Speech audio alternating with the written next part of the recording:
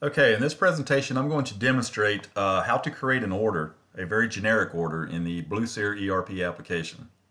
This is a scenario where you just have a simple order, an order that you will ship complete, and then you will also invoice your customer for that order at terms of, say, net 30. And then lastly, we'll show you how to actually review your accounts receivable aging to monitor whether payment has been made or not made against that invoice. So to start off, you need a minimum of two requirements to create an order. You must have a customer in the customer master, and you must have an item in the item master. So let's start with the customer master. We're going to go over the address, customer menu, customer maintenance. Simply click new. A next generation number, next sequential number will be created, and just put in a test customer. I'm going to put in Walmart for lack of a better customer to choose from. This information on the address will be visible on the invoice print. So for now I'm just going to put blah, blah, blah, 1, 2, 3, 4, 5, blah. Okay, yes, this information will be on the invoice print as well as the ship to information. We're going to create a ship to the same as the bill to here. Leave this box checked. The other thing we're going to do here is just change the terms to net 30, because once we invoice this customer, we expect payment within 30 days of the invoice. So click add, and that will create yourself a customer. You can click on the magnifying glass to see the record that you just established, and there it is. So now let's go to the item master to create us an item. Inventory, item menu, item maintenance. And here we're going to do the same thing. We're going to click new. A next sequential number will be generated for your item number. The description here will be this is a test item. Everything else here can remain as the default values show. Selling price, we're going to make the selling price $5. And then just click add.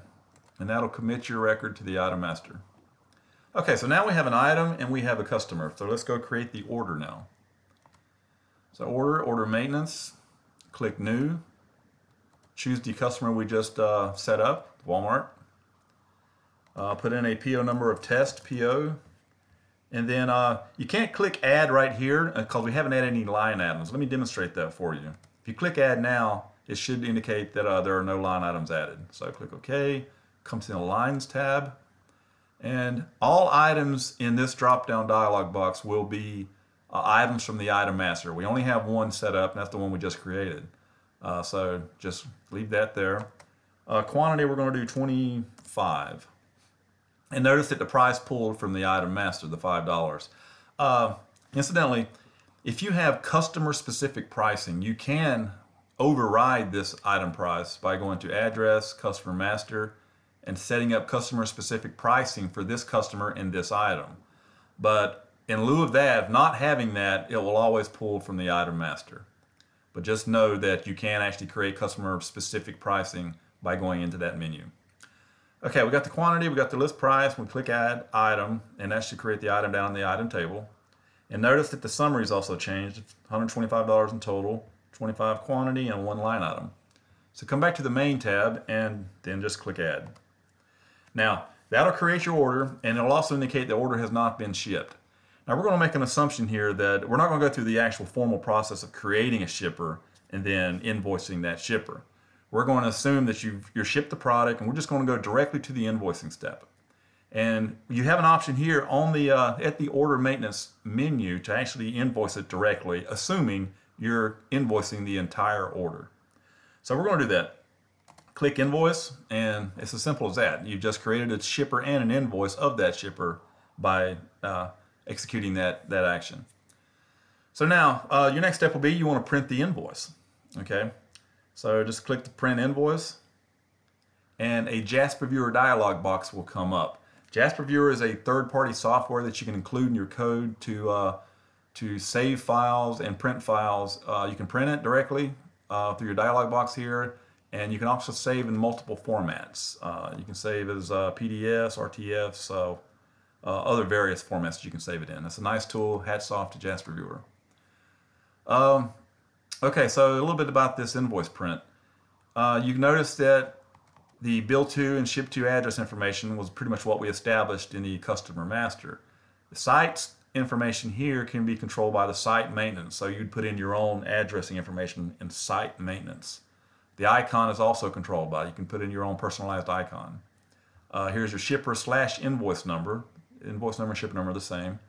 And then it's basically a generic print for your customer to as an invoice with the total pricing there.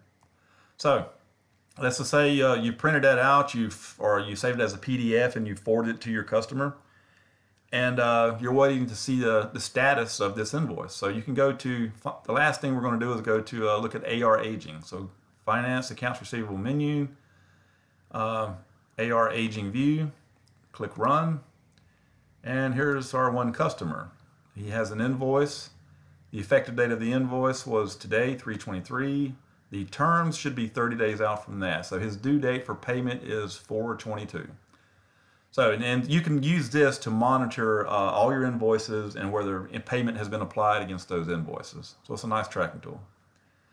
Okay, that's it. That's demonstrating a generic situation where you've got an order, you've got a complete order, and you just invoiced that order and provided your customer with a invoice print. If you have any questions and/or concerns, feel free to go to our website at BlueSeer.com and send us an email through our contact information. Thank you.